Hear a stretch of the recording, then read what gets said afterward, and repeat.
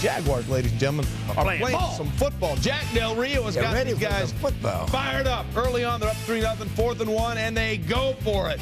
A 4th down conversion with David Garrard keeps the drive alive, and Maurice Jones-Drew is small, only in stature. He rolls over people getting into the end zone. This is an attitude down here. Pad level, rising blow, same foot, same shoulder, always wins. That puts the Jags up 10-0. Now, David Garrard looked pretty sharp in his return. Again, this is a guy who was handed the job. Look at that throw to Dennis Northcutt. Jack Del Rio went out on a limb for him when the season started, and it's working. George Reister this time will make this one, and woo! Get over here, Marlon McCree. I'm taller than you, and I'm more athletic. Next play, Garrard threads the needle to Reggie Williams. That is a great throw. And this, my favorite play of the entire season.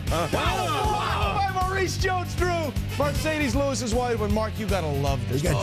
Oh, my goodness gracious. Listen, slow man wins, leverage game. He may be short, but he's just tall enough for his feet to touch the ground. And you know what? He will deliver.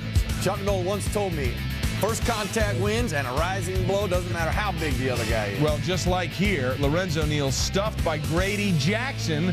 They're forced to punt. Now in the 4th, still down 14. This time they go to LT. It looks like he might end up running out of bounds short of the 1st. And there it is. He does end up short. The Chargers are a mess. They have dropped to 5-5. That look says it all.